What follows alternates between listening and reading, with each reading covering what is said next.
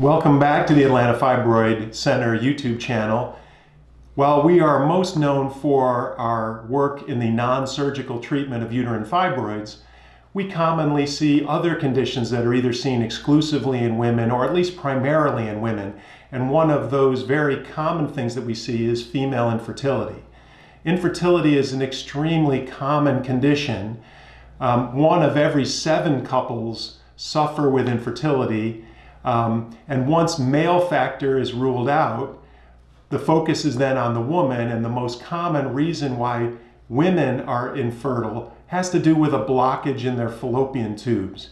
And so one of the main diagnostic procedures that is performed for women with infertility is what's called a hysterosalpingogram, or HSG. An HSG is performed in the office.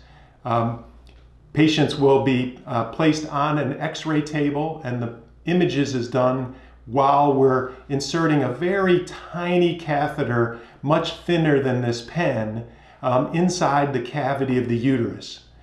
Once inside the cavity, we'll inflate gently a very small balloon, and that will be important for 2 reasons. 1, it'll be helpful so the tube doesn't slip out when we're injecting the contrast material, and also 2, we want to make sure that that contrast material doesn't leak out when we're injecting, and so that we can see not only the cavity of the uterus, but to make sure that the tubes are open. This is a representative image obtained during a hysterosalpingogram.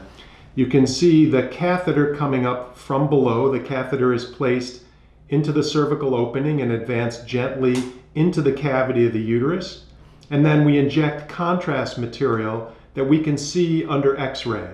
And so there is a very typical kind of triangular appearance to the cavity of the uterus. It's normal size. There are no filling defects or any other problems with the cavity of the uterus. Sometimes you can see scarring or polyps or fibroids that are either in the cavity or impressing on the cavity. This cavity is normal. And then what we should see, the catheter coming in at the bottom point of the triangle, and at the other 2 points of the triangle, you should see, as we do here, very thin fallopian tubes filling all the way out to the ends.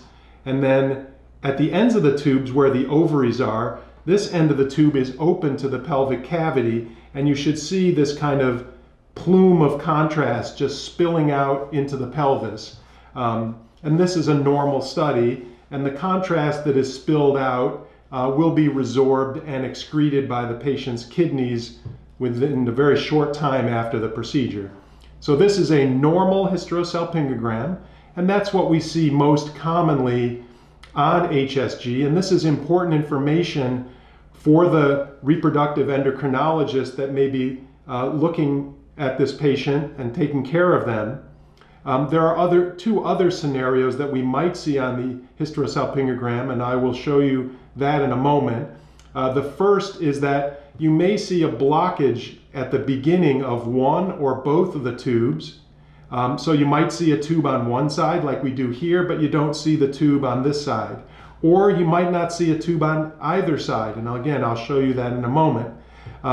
We will continue to inject contrast if we see this, and sometimes with a little added injection pressure, the tube will then open normally. So initially there was a blockage by a mucus plug at one or both of the openings, but with added injection pressure during the HSG, it opened that blocked tube. So in a sense, the HSG was not only diagnostic of the problem, that there was a blockage, but it also took care of the problem. So that's scenario number 2. So scenario number 1, the most common, normal. Scenario number 2 is at a blockage in one or both of the tubes, which was then resolved by the HSG itself. The third of the 3 scenarios that we most commonly see is a blockage at one or both of the tubes, like a scenario 2, but we continue to inject contrast, and that one or both tubes that are blocked remains blocked. That's scenario 3.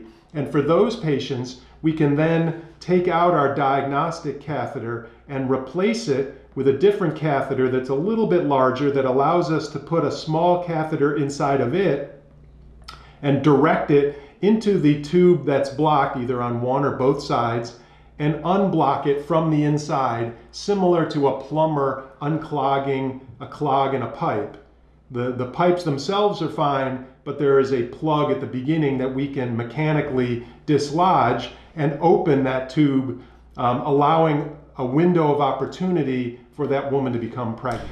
So here's a patient that was unable to get pregnant for 6 years, and we performed an HSG in her, and you can see the nice normal triangular cavity of her uterus. So the uterine cavity is normal. This is just a tiny air bubble, so you can ignore that. But what I'd like you to focus on is, unlike the normal case that I just showed you that showed a fallopian tube at both points of the triangle, you don't see a tube on either side. So she has a blockage at the beginning of both of her tubes. So continuing with this patient, you can see now I've placed a very small catheter into the opening of her left fallopian tube and have dislodged the plug. And when you inject contrast, you can see the tube is now open. So we've recanalized the left fallopian tube in this patient, and we'll do the same thing on the right-hand side. So looking at the right-hand side, we recanalized the right, and I pulled the catheter back because I want to make sure that when we've taken the catheter out, the tube will stay open. And so we've injected back into the cavity, and you see the cavity filling, and now her right tube is completely open with a nice spill on the right. So we have recanalized both of her fallopian tubes, and within 3 months she got pregnant, and then she delivered a very healthy baby boy, baby Austin.